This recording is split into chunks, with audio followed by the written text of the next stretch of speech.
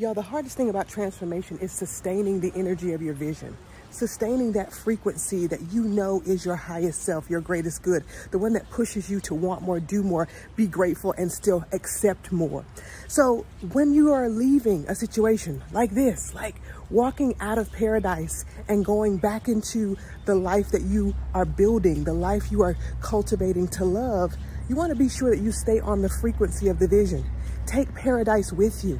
Your exterior doesn't have to be perfect. It doesn't have to look exactly like what you were just doing. The people don't have to be the same, but you know that you're different and you're bringing that difference into each and every part of your day, your family, your home, your work. Transformation starts from the inside.